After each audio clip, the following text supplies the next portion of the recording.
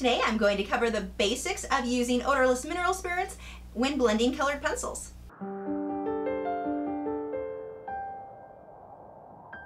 Hi, I'm Lisa, the artist behind Lachri Fine Art. Jumping right into this, I personally use Mona Lisa Odorless Paint Thinner. You can also use Gamsol that works exactly the same. I can't tell the difference between either one. Gamsol's supposed to be a little bit less toxic. I'm not sure what the science is behind any of that, but I can tell you in practice, they work the same. You're going to want a container to keep yours in. I do recommend something that has a bit of a rubber seal or something like that to help keep this from spilling. If you use just a regular screw top, it will spill if you tip it sideways.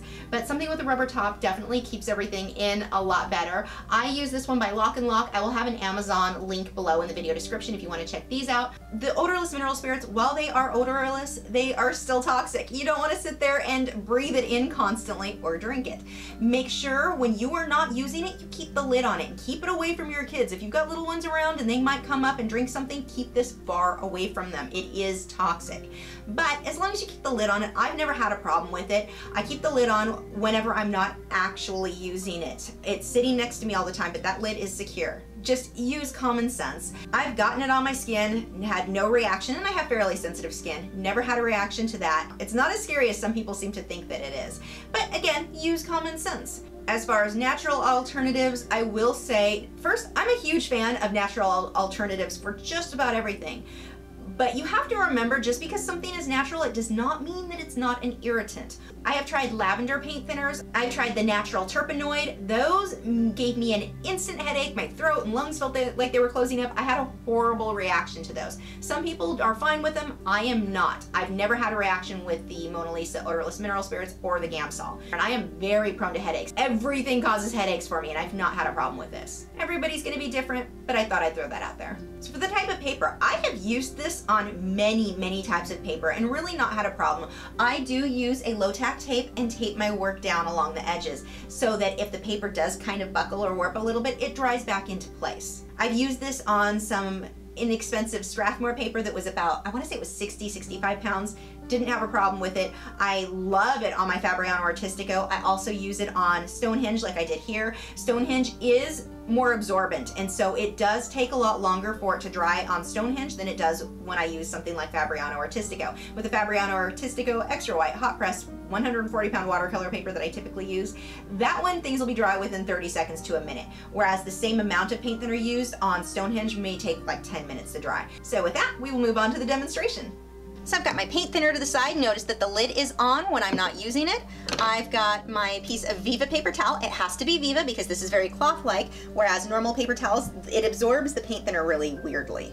I've got my favorite brush for blending. This is the Low Cornell. It's a filbert brush, a number 8 Taklon bristle. You do not have to go with a name brand. You can go with a generic brush. One of the other brushes that I use quite often is this flat brush for smaller areas. This is also a Taklon bristled brush. It's a generic. There's no name on it anywhere. It's a number 6 flat. So don't feel like you have to run out and get name brand brushes for this.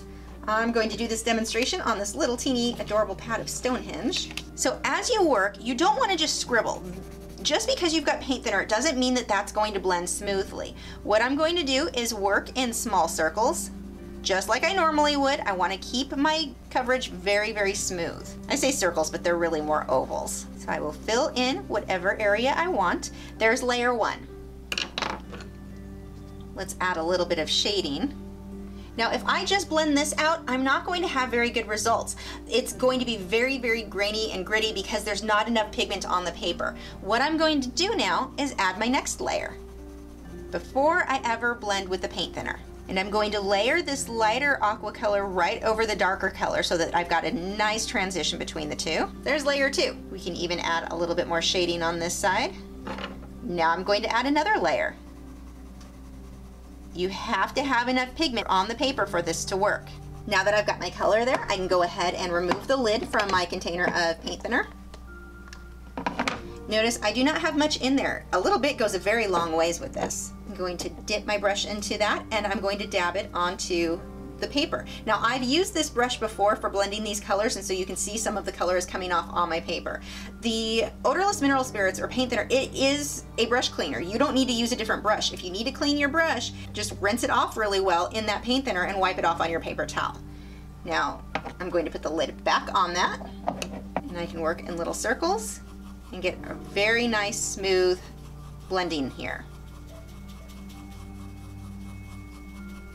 Now I need to let this dry completely before I go on to my next layer. And the reason for that is if you go right over paper that is wet, it's going to damage the tooth of the paper, which is kind of defeating the point of blending with paint thinner, which allows you to blend without damaging the tooth. So let that dry completely. How long it takes to dry is going to depend on what type of paper you're using and how much paint thinner you applied. Now, while we wait for that to dry, I'm going to add a second color so I can show you how these would smudge together way too easily if you're not careful, and how to avoid having them smudge together. So now that the paper is dry, we can go ahead and add our next layer. I'm working in small circles, or small ovals I should say, and the reason that I work in ovals is to keep my transition from one pencil stroke to the next fairly seamless. If I do this, I end up with really harsh start and stop lines. By doing ovals, it keeps it very smooth, very seamless. Add my next color here. My paintbrush is still pretty wet from my last time of blending, so I don't need to dip that back in the paint thinner again. I can just work straight onto what I have here with what is left on that brush.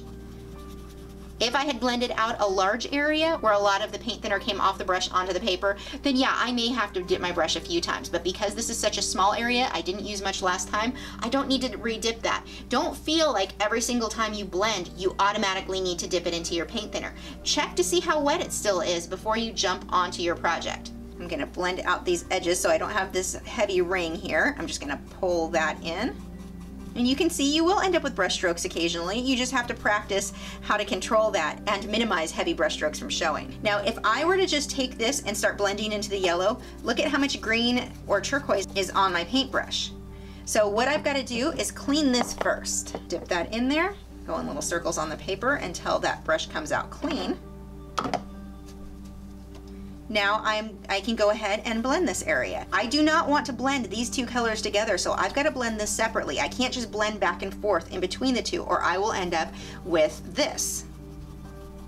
If that's the look you want, great, but if you're trying to keep your colors separate, you want to blend them separately. So this area, let's go ahead and actually keep separate. I'm going to clean off my brush first to get rid of any of the turquoise color. And now as I blend the yellow and the orange, I'm not going to let it touch that turquoise. You just want to blend those two zones separately. Now once that's dry, I can go back over with another layer, and you can repeat this process as many times as you need to. As you get into further layers though, you're going to use less and less paint thinner on your brush. So I'm intentionally going to let this set out and dry a little bit before I head over to my project. The reason for that is once you get a lot of pencil on your paper, the paint thinner will start to lift some of that color off of the paper. So in order to keep that from happening and to just get nice, soft, smooth blending, I'm not going to keep adding more paint thinner. I want to let that set out and dry a bit. And you'll know that you need to let it set a little bit longer based on if it starts to lift the colored pencil. Now just to show you what I mean by lifting, if I've got a lot of paint thinner on there, look at how it starts to pull some of that color off. So I've got where it's a lot darker, and then it starts to fade quite a bit. Again, putting that lid back on, I do not want to let that set out. You will see this quite a bit when I'm doing portraits. When I get to the last layers of skin, I've barely got any paint thinner on that brush, whereas my first layers, I have a lot of paint thinner on it. So you'll just need to practice with it to get a feel for how much paint thinner you do or don't want on that brush. Thanks for watching. If you're new to my channel, I have new video critiques every Tuesday where I'm critiquing your original paintings or drawings, my own speed paintings, drawings, and tutorials every Wednesday, art Q&A videos every Thursday, and artist vlogs each weekend. So if you haven't already, I would love for you to subscribe so you don't miss out on anything. And you can follow me on Facebook, Twitter, Instagram, Google+. All of those social media sites are linked below in the video description where you can keep up with news, my newest work, and see real-time clips of whatever it is I'm currently working on. I'll see you guys in a few days.